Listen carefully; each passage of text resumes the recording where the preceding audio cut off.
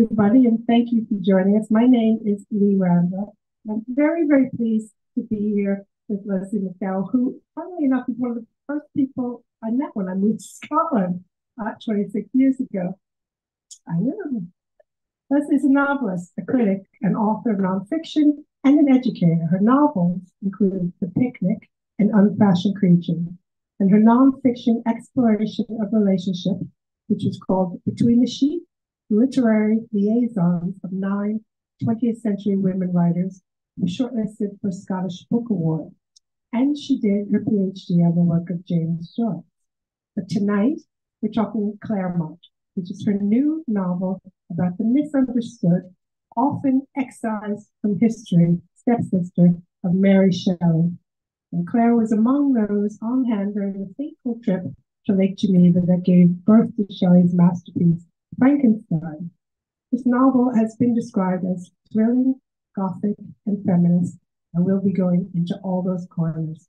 There'll be reading, and we're going to chat, and there'll be time for your questions, should you have any.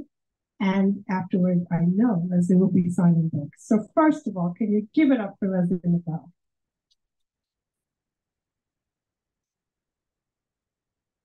So you say in the acknowledgements for the book that the germ came from something Claire Tomlin wrote. But what I really wanted to ask was how much was your immersion in the research for Unfashioned Creatures really the progenitor of this? Because that was about a real life friend of Mary Shelley. And the second half of this question, because you know I go on, is I think everyone has certain eras of history that really appeals to them, certain topics that appeal to them. Why this period, these people, this era? Well, the first part of the question is with Unfashioned Creatures. That was the book I wrote because I couldn't write this one. Because I'd started, it was Claire Clairmont that I got really interested in after reading this introduction to Maurice or the Fisher's Cot, which was a novella that was written by Mary Shelley for children. And the introduction had this piece by Claire Tomlin, and it was all about really kind of like their afterlives after Shelley died. There was and really about lost children. It was really that sort of resonated.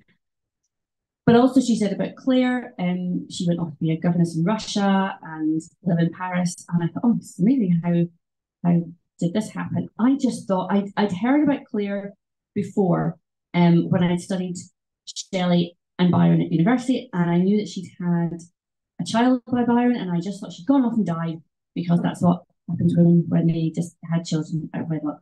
They just disappear from the story, they just die in a ditch somewhere. And I said, no, she didn't. She went to Russia. This is amazing. So I found a biography about her, and her life was amazing. It was fantastic. And I thought, I can't believe I don't know about this. And also, when she's an old lady, an American collector of letters, comes to visit her in her apartment in Florence. That's turned into the Aspirin Papers by Henry James. So she's immortalized in the early years of her life and at the end of her life. I love Henry James, but he does have a man kill her in that story, and she survived them all. She didn't get killed off by any means. So we'll talk about that later, right? So anyway, I tried to write it then, and I tried to write that story, and I had Mary and Claire in a room, and I couldn't get them out, which sounds insane, because you should just say, well, they got up and left the room, but I couldn't do it. And so I had to leave it for a while. And I didn't really know how to write fiction. It was the first time I tried. So it took me a wee while. I tried again, still couldn't do it. And then in the course of my research, I came across in Mary Shelley's biography this stuff about Isabella Baxter Booth, who was her friend in Broughty Ferry when Mary lived up here. And I thought, oh, I could maybe write about her, because there was practically nothing about her. One of the problems I think with Claire was there was so much information. There were 2 volumes of letters, and there was a big volume of journals as well.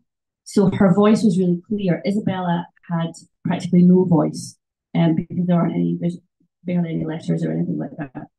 So I could just imagine it, and I found that a lot easier to do. So that was how Unfashioned Creatures happened first.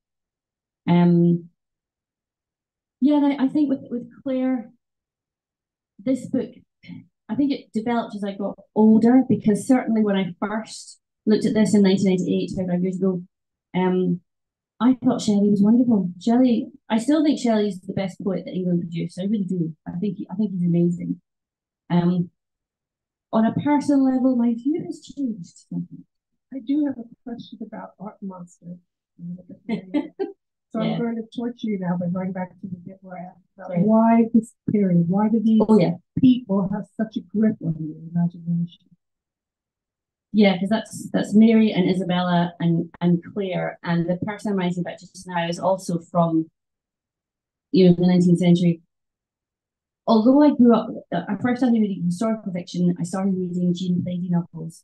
I remember when I was about 12, and it was the Young Elizabeth and the Young Mary Queen of Scots, and I still love that whole period.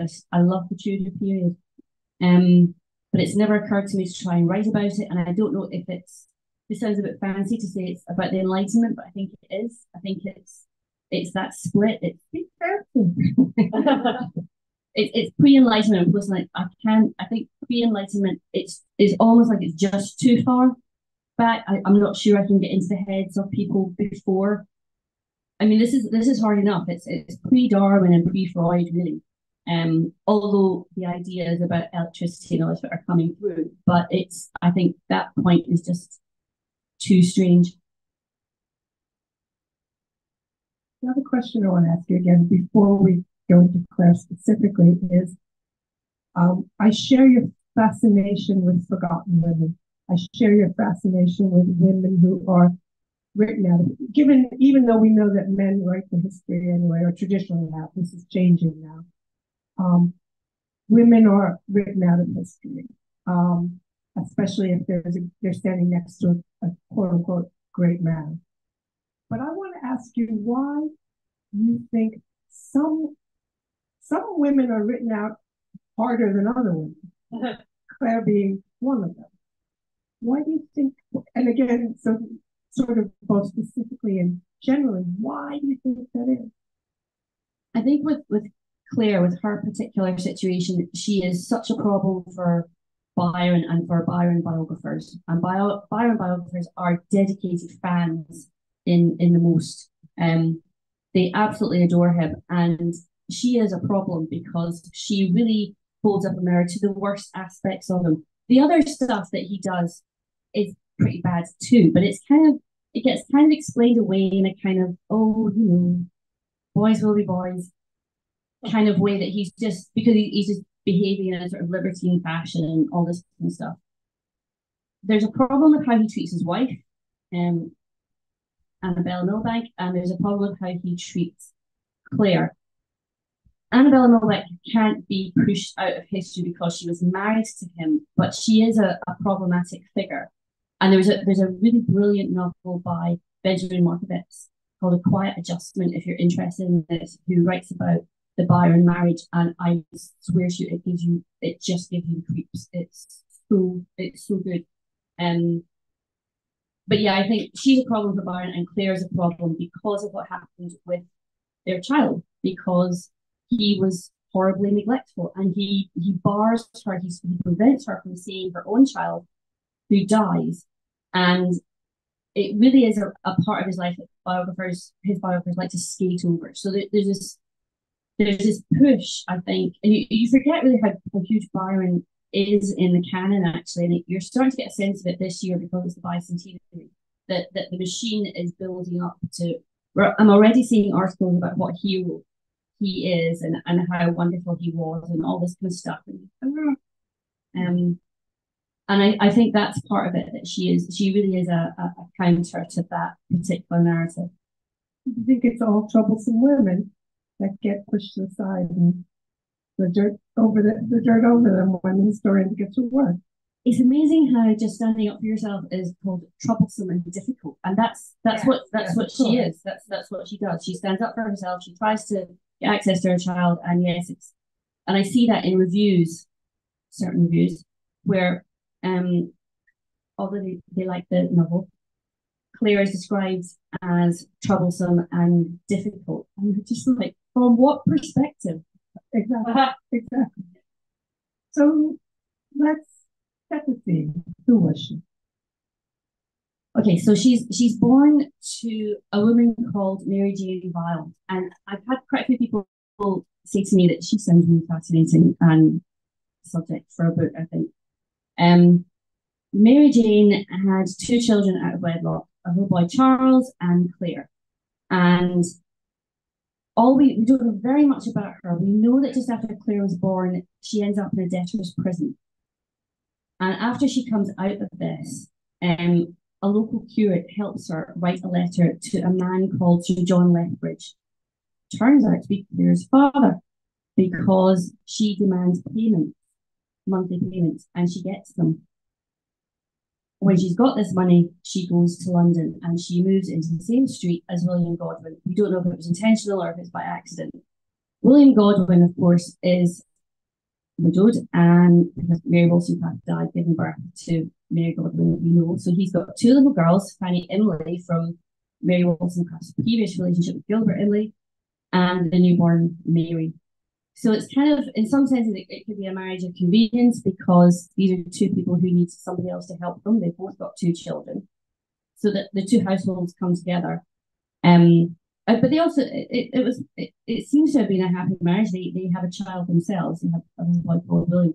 But also Mary Jane Vile starts up a bookshop, a children's bookshop, and she also publishes children's books as well. And she is the only woman at this time in London who's registered as a publisher, a women publisher. She's the only one, which makes you think, you know, she really must have been quite someone. I don't know how much, again, we really don't know much about the time that she spent in debtor's prison, and whether she had Claire with her, but quite clearly Claire spent her early months probably in prison. So Claire is in this household from a very, very tiny little girl. So she and Mary do grow up together as sisters. And just a year. There's just a year between them. Mary goes up Scotland when she's about 14. That's really the only time they're kind of parted. And then when Mary comes back, Shelley has been visiting the house. Mary is 17, Claire is 16 when Mary and Shelley decide to elope to the continent. Shelley has a wife, Harriet, who's pregnant with his second child. And they take Claire with them because Claire is very good at languages and she's going to be helpful on the continent, but also Shelley liked her. And this is really when the pattern gets set. They go away, they come back, they go away, they come back. And this is again is about her mother. I think Mary Jane Vile is really interesting because when they do run away, she's the one who goes after them. William Godwin doesn't. He's just, oh, what do I do? She chases them. She gets on a coach. She goes to Dover. She gets a boat over to France and she finds them and she gets Claire and she tries to persuade Claire to come back. Claire's 16 years old. She's having a time of her life. She's having an adventure. She's like, no, I'm not coming back. So our mother goes back alone. But that pattern of sort of running away. Oh, another interesting thing as well is so they're on the continent for a couple of months. They run out of money, of course. So they come back, get the boat back to Dover. And in Dover, they run out of money completely. And Shelley writes to Harriet, the abandoned wife, to say, I need some money to get back to London. She sends him the money, thinking that he's coming back to her. No, he's coming back to say, let's start a commune. Let's all live together. You come and live with me and my new mistress. And she's pregnant by this point as well. And Claire's there too. And Sven Hall can join and all this kind of stuff. And Harriet's just like, what? Are you kidding? So yes, that's kind of, and that's how it goes. A thing that I think is really, really interesting about both Mary and Claire, and a lot of women, whenever I read biographies about women, especially in this social class, who become embroiled in relationships and become either infamous or they're teenagers. The fact that these are teenagers, and a lot of their behavior can be chalked up to that. I think it's really interesting that Shelley runs away with Harriet, his first wife, when she's 16, and then he runs away with Mary when she's 17. He liked teenage girls. So yeah, there's a lot of that, but also yes, I think there is that sense of it's no accident that in Pride and Prejudice, Lydia, the youngest daughter, runs off with Wickham when she's 16. So that's obviously considered the dangerous age. That's when girls will do silly things. And I do think Claire's life is such an interesting encounter to Jane Austen because we've kind of absorbed Jane Austen as a culture of this is what it was like then. This was the Regency era, and it was all about marriage. It was all about making the right marriage and the man of money, all the rest of it. And if you do run off like Lydia did, your life is going to end in the toilet. It really is going to be disastrous. Well, Claire is a complete example of the fact that that isn't necessarily the case. And I think that might be related to what you were saying earlier about why Claire has been kind of pushed to one side or marginalized. She tells a story that runs counter to the social message that marriage is what a woman needs and a home is what a woman needs and all those things in order to be happy and successful. And Claire rejected all of that. Because she could have gotten married several times and didn't. Yes, multiple proposals. The only one she actually accepted was her friend Edward John Trelawney, who was kind of like a sort of pound shop Byron, really. He really admired Byron. He would dress like a pirate, and he would go and fight and do all this kind of stuff.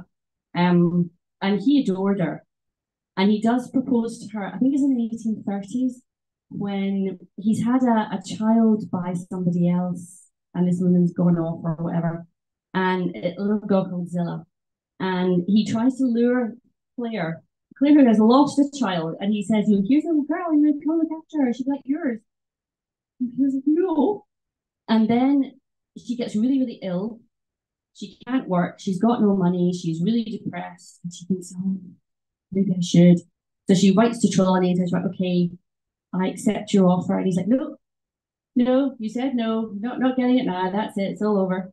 But they stay friends. They stay friends. That's the only time she, as far as we know, that she actually said yes. The same Trelawney that ran around with Marilyn. Yeah, there's nothing that really happens between I didn't mean run around. Yeah, that way. I just meant they also knew each other. Oh yes, because he kind of made a living writing memoirs about Byron and Shelley and his time with them all and everything, which is quite funny because he only really got to know Shelley a couple of weeks before he died. But he did know Byron a little bit better, but then 2 years before Byron dies. But yeah, he's quite unscrupulous, but he's quite a good friend to her in a way, and he's the only one. They're the two survivors, really, of that whole kind of group. He lives 2 years younger than her, but yeah.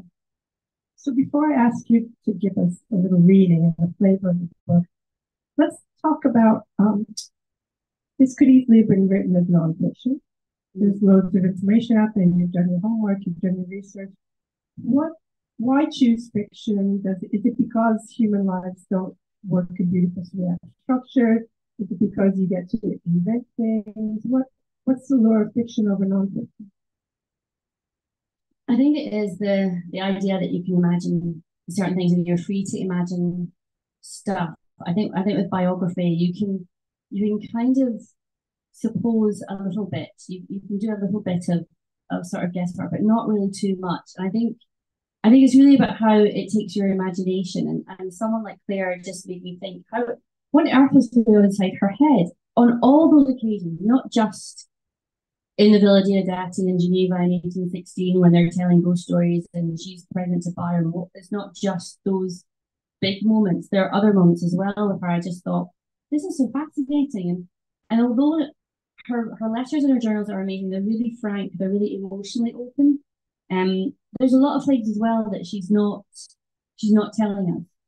And we know that because she says that. She just hints at certain things, like the fact that she is clearly seeing someone when she's living in Paris, but we don't know who it is. We won't do any spoilers. I always think that every novel begins with a question the novelist wants answered, a why. I'm wondering if the why was to this one. especially when the novel's about a historical person? I think the why would really be about survival, not necessarily why did she do what she did in the beginning, because I agree with you about she's full of youthful energy and taken along on this sort of roller coaster ride, and you can kind of see how that would happen. It's more about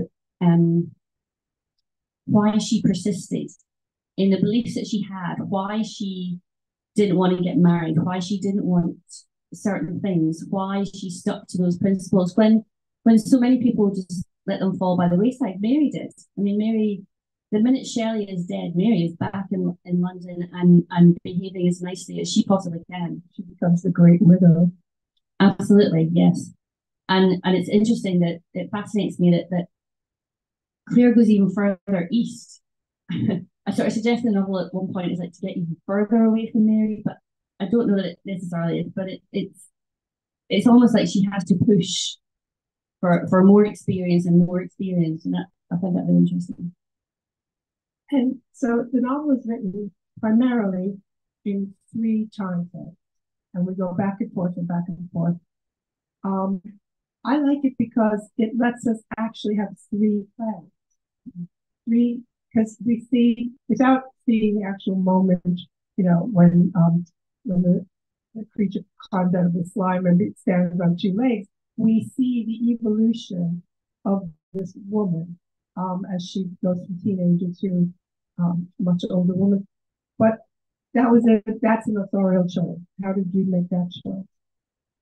I kind of write like that anyway. I've always kind of done it in like different time frames. That sort of like usually a dual time frame, because I quite like the sort of post-personal third or first person point of view. So it's to sort of try and get the sort of different points of view that you need, but without just, and also I just get bored with a kind of story that just goes from A to B to C to D and carries on in that sort of linear way. I quite like it to be quite circular and to go back on itself. I quite like that.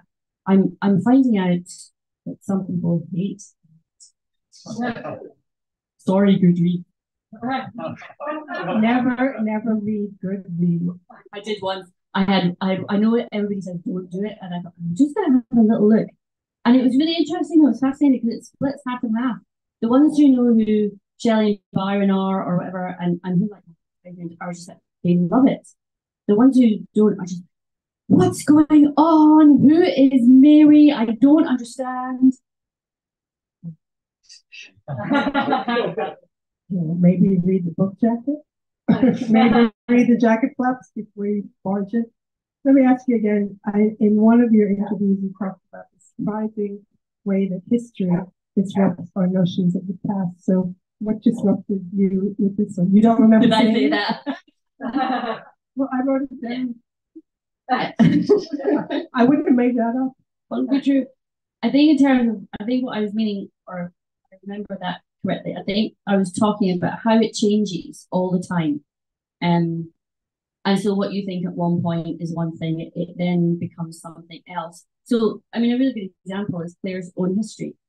All her life, she believed that her father was European, possibly Swiss. Because of the name Clairmont, it doesn't sound like an English name, it sounds quite European. And of course, that's what she liked herself. She liked, sort of European, cosmopolitan, she liked all of that. We don't know if her mother ever told her the truth. She never mentions it in a letter or a journal. I think she would have been horrified to find out that her biological father was, a 40-year-old baron deep in the English countryside who, went to the pub all the time because that's what her mother was. She was an innkeeper, and I think that's probably how they met. She had a very different kind of fantasy altogether. So that sort of thing is really interesting. And we only found out about this a few years ago, about who Claire's father really was. So it's, and the other thing that's interesting too, I think, is, and this I think comes into what I like about history, is the fact that Claire's name, Claire Clairmont, both those names are made up. So her surname isn't real because her mother invented it, and Claire is made up. She was born Jane. So that kind of invention, the fact that the book is called Clairmont, In history, she is referred to as Claire Clairmont, but Claire Clairmont, as such, doesn't actually exist in a historical sense. I like all that. So she's a self-made woman. In every sense, yes. You want to read us a little bit to give the flavor of the book, and then I have more questions for you, and I know you all have questions. This is really tricky. Oh, so I think I should be all right. I'll just go ahead and get my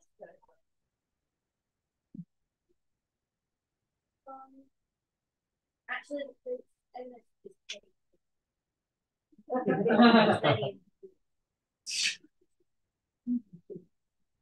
okay.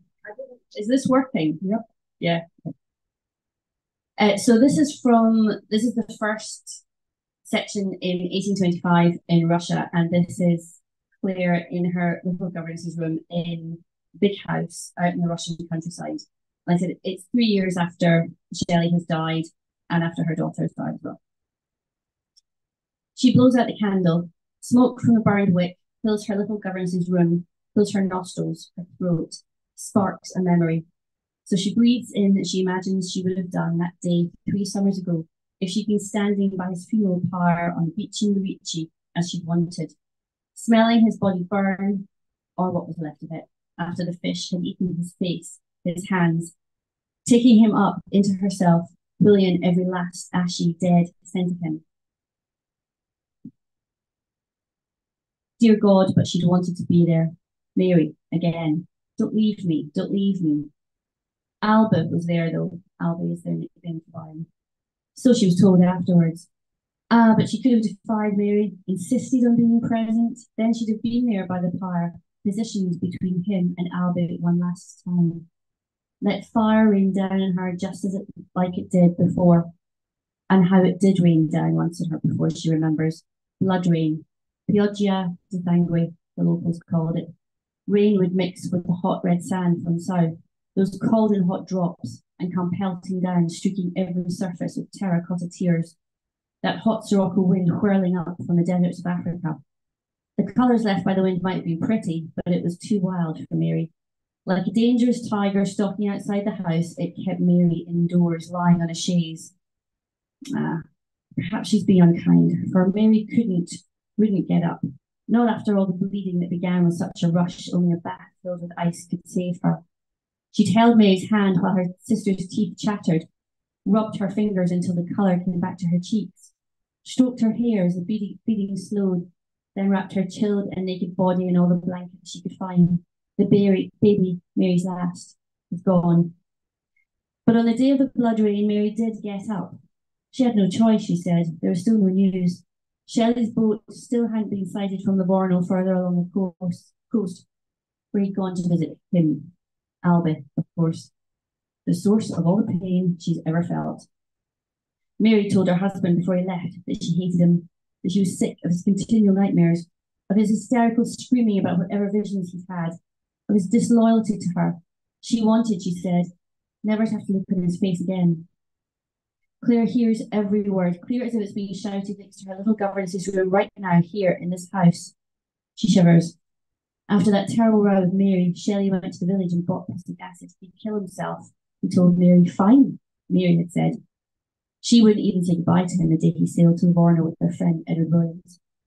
Edward's wife Jane joined Claire as both women said goodbye. Well, she understood his nightmares better than Mary, perhaps, after all the ones she was having herself. He grasped her hand sadly and said, endings have to be faced, or some such thing. She couldn't make it out for the wind on the beach whipping her hair about her ears. But when she shouted, what? He was already wading out to the boat. But on that red sky morning, 2 weeks after he and Edward sailed to Livorno, and 4 days after both men were due back in Lurici, Mary had said, I'll go mad if I don't go and look for him myself. Claire stared at Mary's coffee, sitting untouched. Wouldn't you rather I went? She was thinking of Percy, only 2.5 years old, without his mother. But Mary shook her head. Look after my boy for me. Many times after the day he sailed away, Claire had watched the sea from the terrace, wondering if she'd heard him right. Endings have to be faced. Mary had spent that time facing nothing. And so when it was Mary's turn to leave for Livorno, accompanied by Edward's wife Jane, Claire had stood and watched the empty road on the other side of the house, long after Mary put up an umbrella to shield herself from the red rain and climbed into a carriage. That day the heat soaked through her thinnest dress, wet as the rain outside, leaving her arms and her back and her legs slippery wet. Her hair frizzed so much she was tempted to cut it all off. She turned away from the window eventually to go to little Percy, who was napping as his mother left, and then she took a last look across the sea. The sun was setting slowly on the horizon. It looked as though the sea was on fire. The house was still and silent, though. Thick vines trailed over the terrace. Tiny lizards raced across cracked stone floors. Wet leaves flapped as the wind blew them back and forth. Storm petrels hovered for a few seconds, then were carried away by the winds. Yes, the world was on fire. It seemed to her that day that she was the only one left, the last woman. Thank you.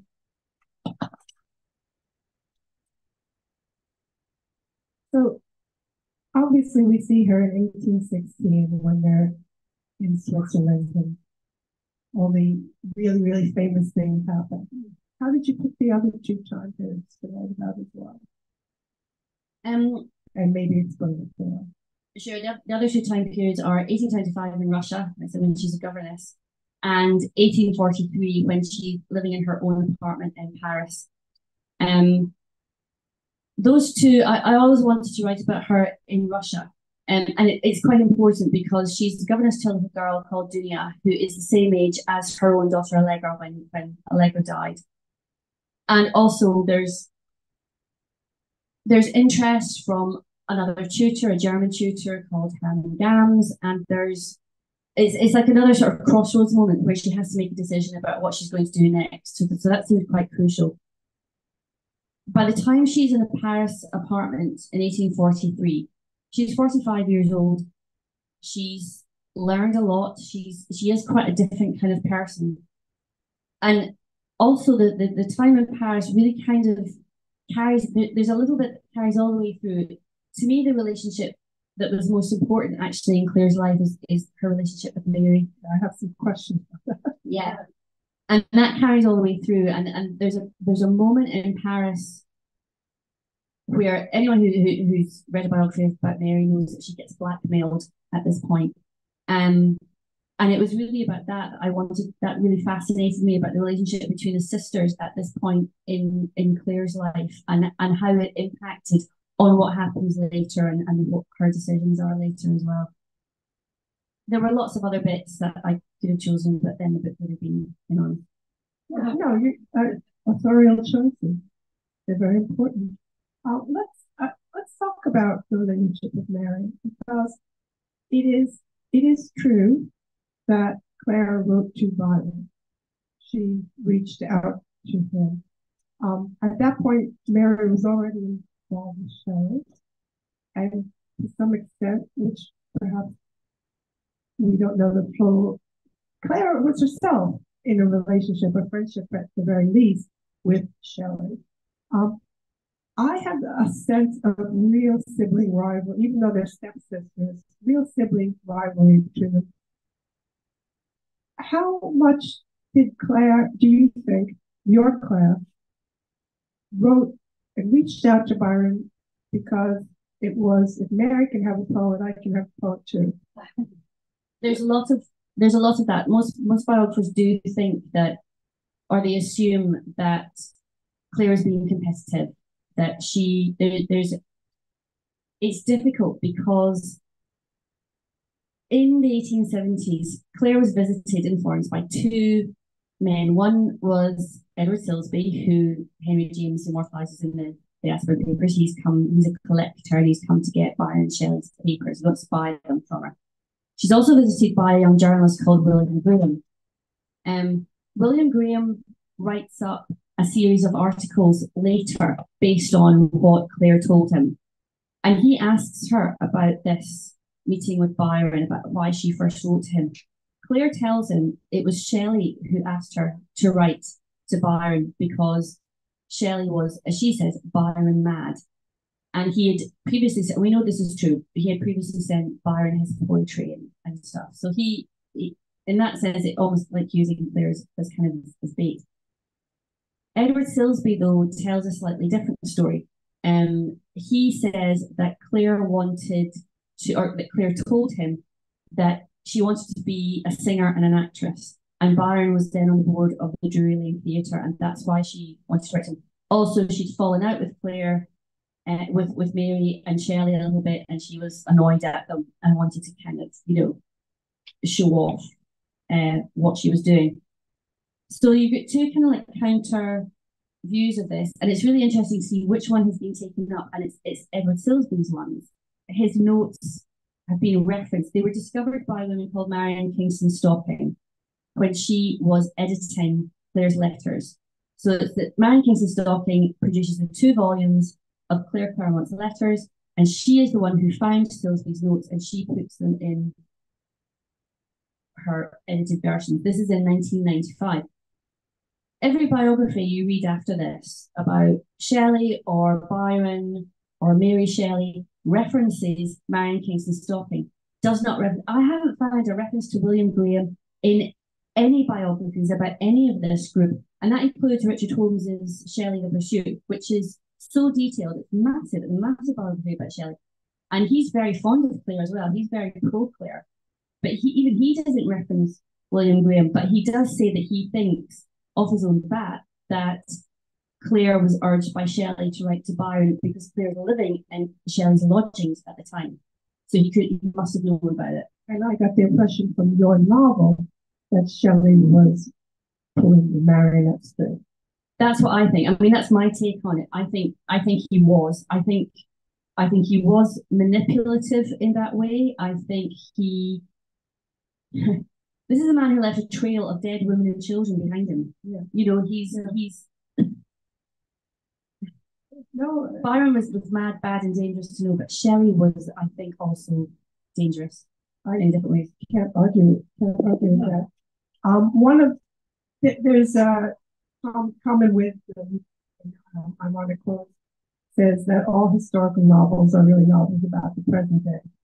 And while I was reading your book, I felt that so many issues about consent and control and emotional and physical abuse cropped up so often that it felt very modern to me, even though these events happened hundreds of years ago. And I wondered if you could talk about your version of these men as manipulative art monsters. Yeah. Oh gosh. Small question.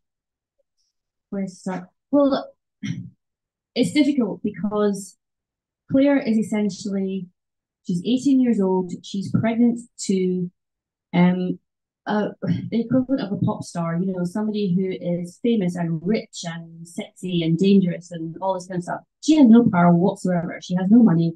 She has no big backers behind her. She doesn't have a prominent family. Yes, her stepfather is William Godwin, but he's a little bit useless.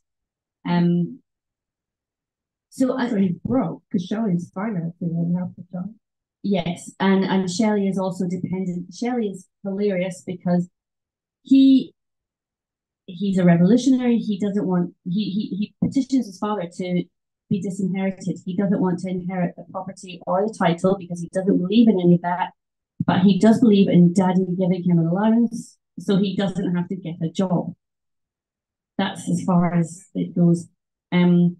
So it's interesting again also with Shelley still has some power.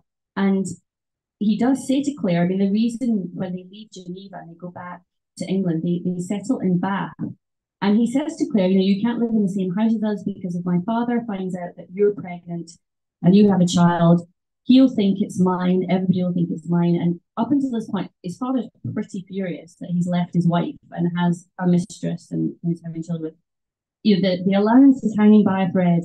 And if his father thinks that Claire's having a child as well, that's all gone. I think with women today, I think that same sense of feeling powerless is there possibly in relationships, and certainly if you look at social media and the way that young women are expected to behave, I think, and perform. I think, well, we're still in a patriarchal society. There's still less power. They might have a little bit more money. They might have a little bit more status. They might be able to get a mortgage in the way that you couldn't at that time. But there's still an inequity in terms of power relations between men and women, and I don't think that has changed quite so much. And also, I think that um, particularly with things like the cases with video porn and girls being videoed and then blackmailed over it, all that kind of stuff. The book I'm writing just now is actually a Victorian version of that, and it's happening. It's still happening now, and it was happening then, and that I found that extraordinary. Well, I mean, there's Shelley with his big ideas about free love, and the best will in the world. God knows, you know, I'm all for all that, but it never works out for women, does it? Even in the '60s, biology is against us, and in those days, biology was really against them. It's not even just biology. In a matriarchal society, free love would be great. It isn't a matriarchal society; it's a patriarchal one. So free love for women is a problem. It's difficult. You don't have the power. You don't have the say in things that you would have otherwise. And that's why, and Claire, towards the end of her life, writes about it. You've got a fragment of a memoir that was discovered a few years ago, where she says free love. She calls Byron and Shelley monsters of free love, because of the damage that it does to women, and she was a victim of it, although she didn't necessarily feel that at the time. Can you talk a little bit about just how badly Byron treated Claire? It was actually really quite hard to write, because you don't want to go over the top and just sort of create a caricature of somebody. The worst part really is when she's trying. It's afterwards in Geneva. I'm convinced something happened, because in Geneva she's going up to see him, staying overnight, all this kind of stuff, and then all of a sudden he turns around and says, "You're not allowed into this house anymore. That's it." He completely bans her from the house, and we don't really know why. I don't think it's just because she's told him she's pregnant or anything like that. There seems to be something else, and we don't know what it is. Claire's journals from that period she destroyed, and Mary destroyed quite a few of her journals as well. So we don't have the women's perspective on it. We've still got the men's, but we don't have the women's. What was I going to say? Oh yes, so that's what happens in Geneva. He never speaks to her again. They have a meeting about what they're going to do when she gives birth, and we know this from much later on. Claire said it was agreed at that meeting that she would hand the child over at about 18 months old, and she would have her child every summer. The first summer in 1818, she has her child. After her daughter was born, she has her until she's about 60 months old. April of 1818, she hands her child over to Byron. Byron is in Venice having parties, doing whatever. He doesn't care. He passes the child on to the Hopners, who are the British consuls in Venice. This little girl is really unhappy. She's wetting the bed. She's crying. She's not getting on. The nurse Elise is with her, who's been with them since 1816. And she writes to Shelley and Claire and says, "This is not on." They rush to get her. And Shelley negotiates with Byron. They settle in a big house that Byron's rented just outside Venice. And Claire has her for the summer. Now, this is interesting, because I didn't know that this is the last summer that Claire ever sees her daughter or has with her daughter, because I kept thinking, nobody mentions this. And I thought, I must have got this wrong. And I'm going back through letters and journals. I'm going back through all the biographies, even the biographies about Claire. Where is this stated? Nobody says it. It's just kind of forgotten about. And I think it's kind of overshadowed by the fact that Mary's little girl, Clara, dies tragically in October. And that's where all the focus goes. Just 8 months later or so, in June 1819, her little boy, Mary's little boy, William, who's about 3 years old, 3.5, and he dies suddenly, and it's awful. Mary is suicidal, and Claire writes to Byron and says, I can't have Allegra for the summer because it's going to push Mary over the edge and I've got to watch her every single day. So she sacrifices something, I think, there for Mary, and I think that's often forgotten about as well. The following year, though, that's when a rumour is spread that Byron believes that Shelley and Claire had a child together. And that's when Byron really starts to say, no, you're not, she's not getting my daughter. My daughter's not going to be with her. So he's got Allegra.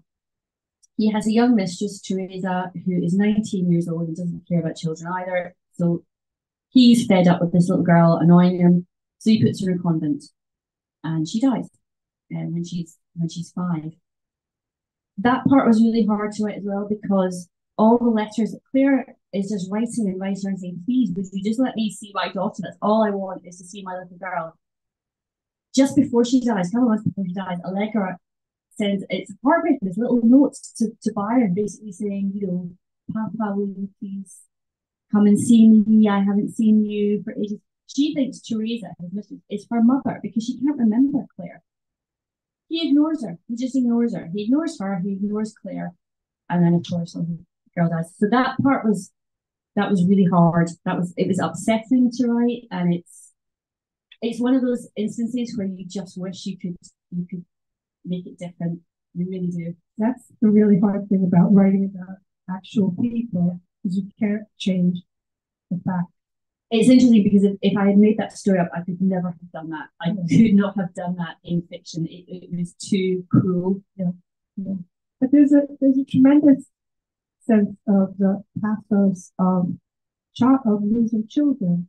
And I think it's very easy for people to forget that even though it was a frequent occurrence, that doesn't mean it was not an emotional occurrence. And also, it was avoidable. It didn't have to happen. And there is one Byron fan who I follow on Twitter who said about Allegra, Claire's daughter, oh, well, you know, there's such a high rate of children dying in those days. And you're like, yes, but if you stick your child in a convent in a part of Italy that is swarming with disease, particularly in summers, and you've been warned about that it's dangerous, then that's on you, really. It's really to do with you, how you look after your children. And Shelley, yes, and Shelley was the same. Shelley was pretty kind of cavalier about it. I do think Claire has a little bit of a theory about when he sails back from Livorno to Lerici, when he drowns in the storm.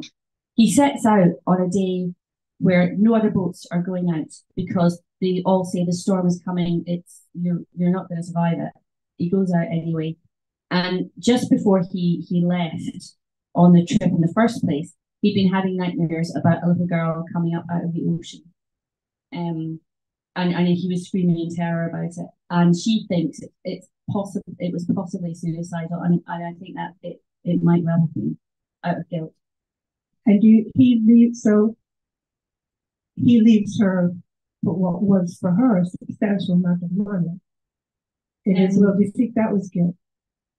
No, because he did it at the very start when Claire first tells Shelley that she's pregnant. When he first finds out, and Byron is quite clear, they're not going to set up home together. Shelley makes an alteration in his will. There's 6,000 for her, and there's 6,000 for her child, which Mary doesn't know about, and that's a source of quite a bit of tension as well. We have just 10 minutes left, so before I carry on asking all my other questions, does anybody in the audience have a question? Raise your hand. Oh, so we have quite a few questions from people watching online, so I can start with those. So the first one from Jean is, as a writer of nonfiction with so much research under your belt, how do you disentangle from that and actually make room for fiction? And is there anything that you would not kind of like fictionalize? Or where is the line? Oh, that's really interesting. I think I think with biographical fiction, what you're really doing is looking for the gaps in the story, and there always are. Some lives lend themselves more to secrets and betrayals than other lives do. There are some writers who have very, very dull, boring lives, and there's just nothing there. But this lot were fantastic. I mean, there's just so much. So I think you get a sense for what makes for a strong story. And I do think that my experience writing for newspapers, doing literary journalism, probably helped with that. I sort of managed to get a sense from reviewing a lot of fiction and reviewing a lot of biographies as well, what might work and what might not work in terms of fiction. Like I said, that's why I think I couldn't do Claire initially. I didn't have enough experience to know what I was looking for and know what gaps were the right ones. We have more questions online, unless someone in the room has a question. No hands are raised. So from Sarah, and I guess this is a question that we have touched upon, is that we seem to be in a moment of retelling of the stories of a lot of lost women. Why do you think that is happening right now? Oh gosh. I think there is more interest, but also I think there's more historical work being done. I mean, you do kind of depend on the historians coming up with more stuff, and I think that's revealing more things and asking more questions, and it's just more interesting. I mean, really, do we need another biography about Churchill? Do we need another one? No, we don't. Really don't. I have to say, not just women, not just men. I would say the same about Jane Austen. We don't need any more about Jane Austen. Do you not think it's also?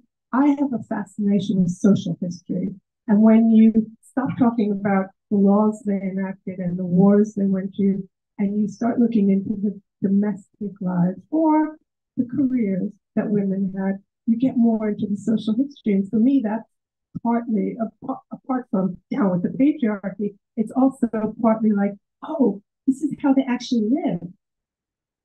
Yeah, I wonder if also there's a kind of there's a very kind of like, you know, postmodern period when history and historical fiction was all about uncertainty, and you were mining for sources, and it was all very muddy, and it could all change at the last minute. And you saw that in fiction and things like The French Lieutenant's Woman and Gabriel Garcia Marquez. You saw all of that kind of uncertainty, which is quite exciting.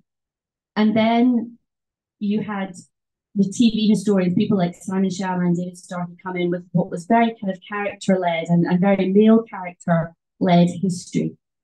And I found that quite problematic, because I thought, how am I supposed to am I just supposed to forget that history is muddy and all over the place, and there's multiple sources and multiple versions of things?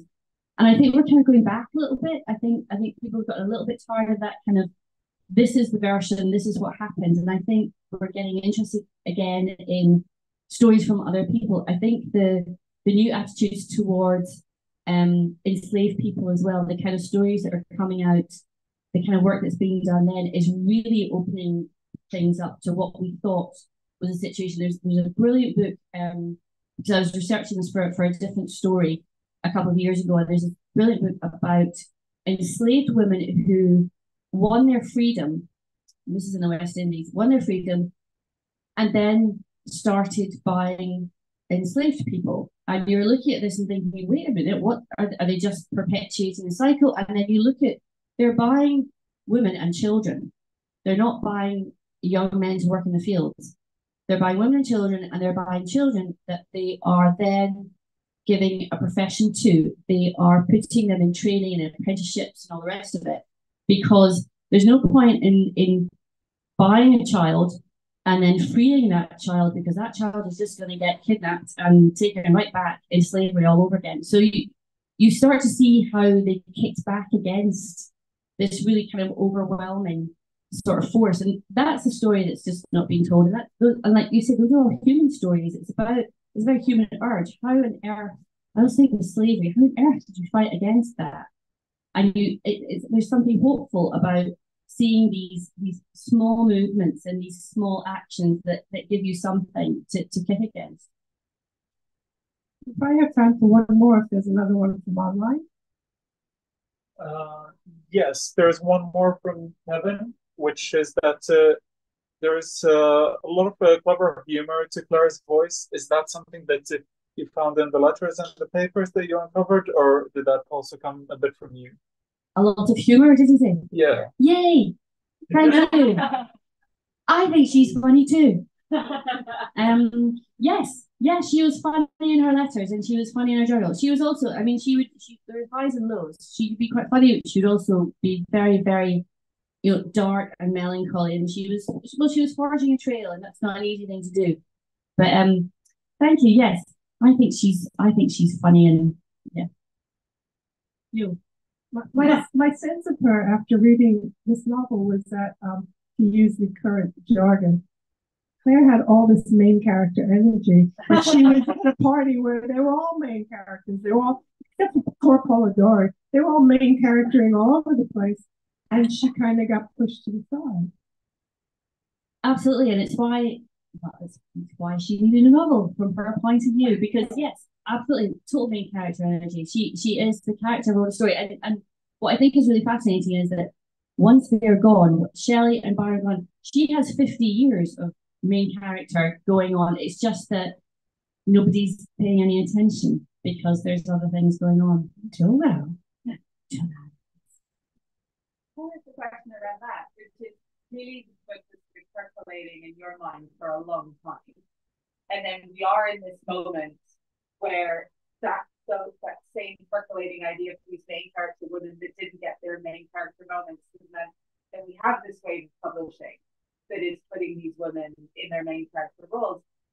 How is that for you as a writer in terms of finding a publisher? Were people receptive to her as a main character? They came to me. Okay. Yeah. They came to me. I'd written about Claire before. I'd written a blog post about her letters and her diaries and all the rest of it. And they came to me and said, oh, and they also knew about Unfashioned Creatures as well, that I'd written about Mary Shelley in fiction before. And they said, just wondered, yes, my dream project. So I think having the confidence of somebody saying, we'd be really interested in this if you would be interested too, I was just like, oh, let me at it. And I think it just made me suddenly go, yes, this is the moment. After all these years of kind of, like you say, sitting and waiting. And sometimes writing is like that. You just got to sit and wait for the right moment. I work as an editorial consultant, so I get scripts through all the time from different agencies. And I will regularly read manuscripts. I think just beautifully written, lovely stories. It's just not their time. I know publishers won't take it because it's not tapping into anything that's happening, and they'll say they have a problem selling it. But yeah, that doesn't mean its moment won't come. I think. I'll just remind everybody that the book is on sale in this lovely bookshop, and that Lesley will be signing copies should you wish to purchase one or several. It's not too soon to start buying for Christmas. And then before we break for the night, can I ask you to give it up one more time for Lesley McDowell?